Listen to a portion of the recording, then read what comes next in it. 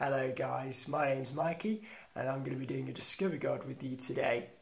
And so the first thing I want you guys to do is, before we start the Discover God, is make sure you have two things. The first is a Bible and the second is a nice quiet place so you can focus on what the Bible is saying.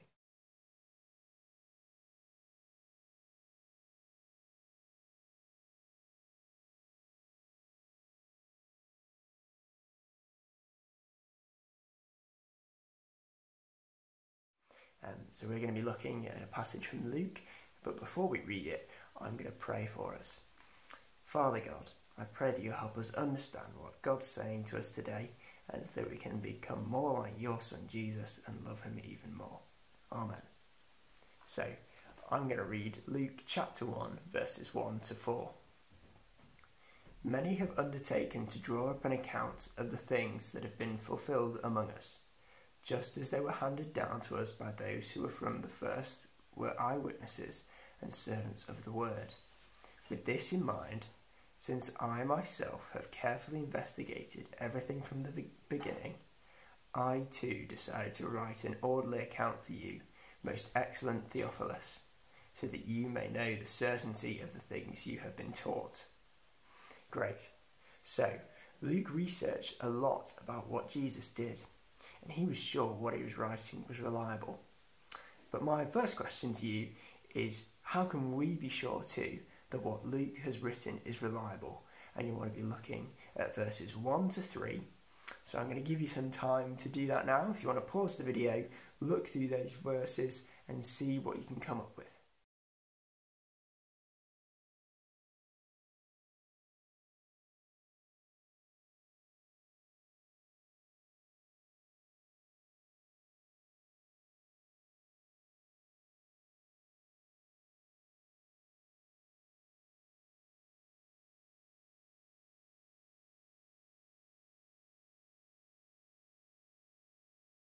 So, three things that can help us be sure that what Luke has written is reliable.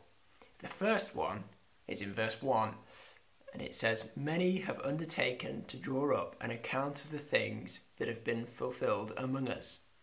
And what that's saying is Luke has read the accounts from other people about the life of Jesus, has read them and researched them, and he knows them himself. The second is the eyewitnesses that he talks about in verse 2. He's spoken to the people who saw Jesus and saw every amazing thing that he did. So he's got the information from them. And then thirdly, in verse 3, Luke says that he carefully investigates everything from the beginning. So he looks at what people have written, he looks at what people have said about him and the eyewitnesses, and then he himself carefully investigates all that research and creates this orderly account that he's talking about in verse 3 as well.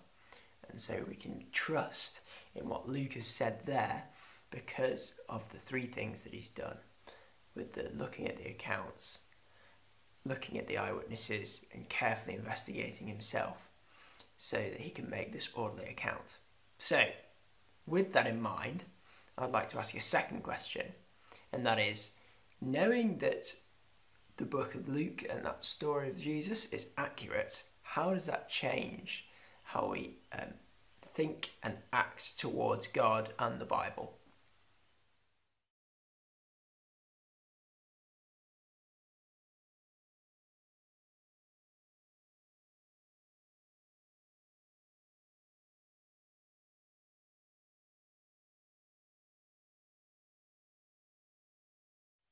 Great.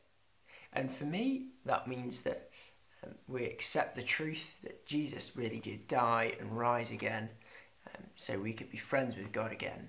He takes our sin on the cross, he dies with it, he rises again. If we trust in him, we can have a relationship with God as well. And that's what it changes for me. Thanks, guys.